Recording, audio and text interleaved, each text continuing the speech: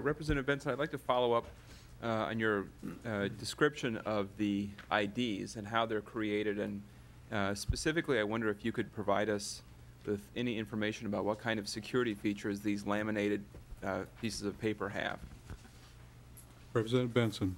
Security features in terms of when they're made and when they're bound together in the laminating process?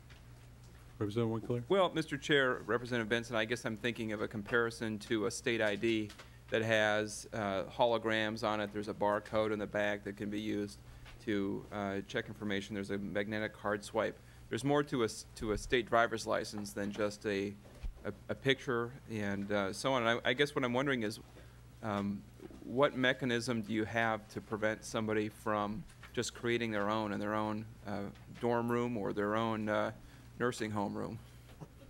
Representative Benson. Thank you. I think there's already cottage industry to duplicate, even though it might be more difficult, driver's license. So, you know, I've testified to it already that if there's a will and there's a criminal mind for it, there's probably a way, unfortunately. So, you know, in as much as is it absolutely foolproof, it is absolutely not absolutely foolproof, but it is a first step in making sure that people who present themselves to vote on Election Day are who they say they are. Mr. Chair, Representative Winkler. Representative Benson, and I just want to make sure we're very clear. Your bill does not require any kind of photo identification for an absentee ballot. So if somebody were interested in impersonating another voter and they didn't want to go to the polls, they could just use the absentee process instead. Is that correct?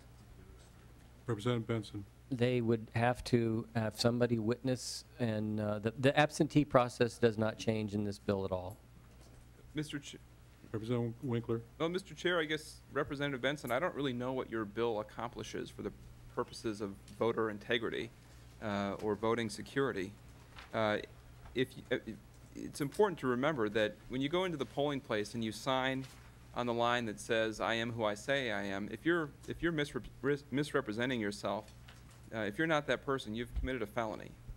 And we do have post-election audits to determine whether or not people are who they say they were on Election Day, and you can detect those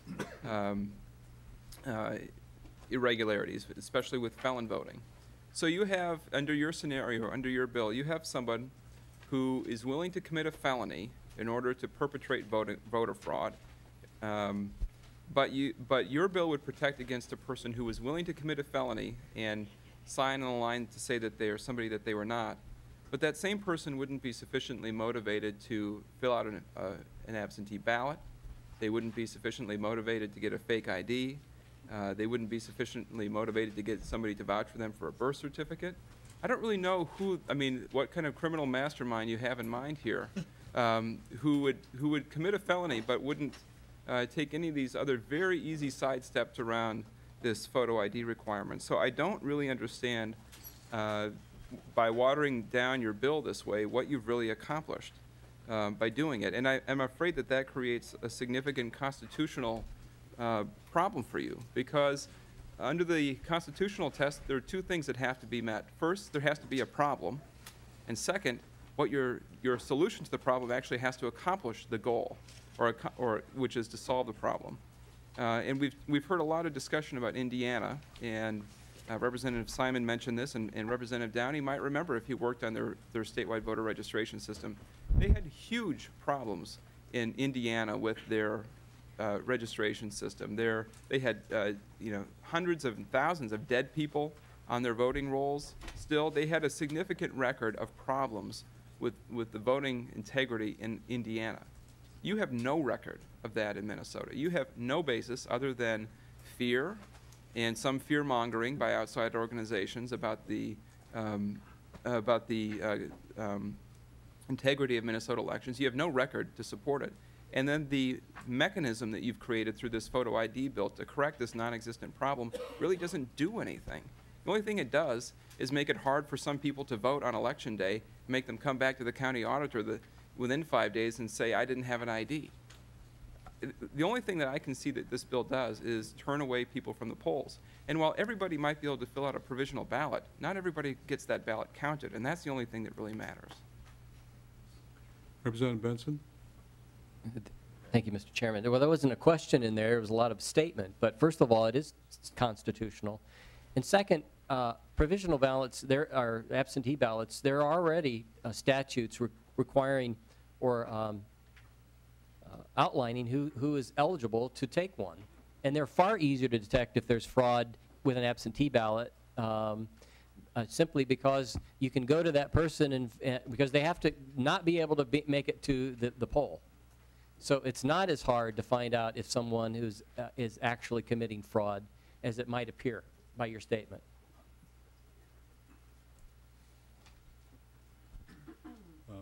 Representative Kahn? She's gone. Representative Green? Thank you. As some of you know, I'm sorry, Representative Benson, thank you for your work on this. As some of you know, I spent my teenage years growing up in the country of Pakistan. And at the time it was a military dictatorship, and you can be sure that nobody there got to vote for the guy who was in charge. As romantic as it sounds for us to parallel what's going on here with what's going on in Egypt or other similar places with governments propped up by our government, these are apples and oranges. And I challenge all of us. I think when I knocked on doors, I was hearing about jobs. I was hearing about, health care. I was hearing about how can we protect, our most vulnerable neighbors when we're going to have to cut things, cut important state services. And I think this bill is really fear-mongering and a distraction from what we were probably all elected to do. And I'd really like to get back to work on some of those other bigger issues, rather than these 38 votes that we keep discussing. Thank you. Okay, that takes care of the list of members that had wished to raise questions. We will now start working our way down the list of folks who have asked to come forward and speak either for or against the bill. And we would ask the folks who are coming down to indicate at the outset if you're speaking in favor or against the bill. And we have some signs here, 2 minutes per person, and we have a 1 minute warning and then a stop sign. So, yeah. And we have first, and I understand they're coming down together, Joe Mansky, Tom Ferber, and Kent Sulam.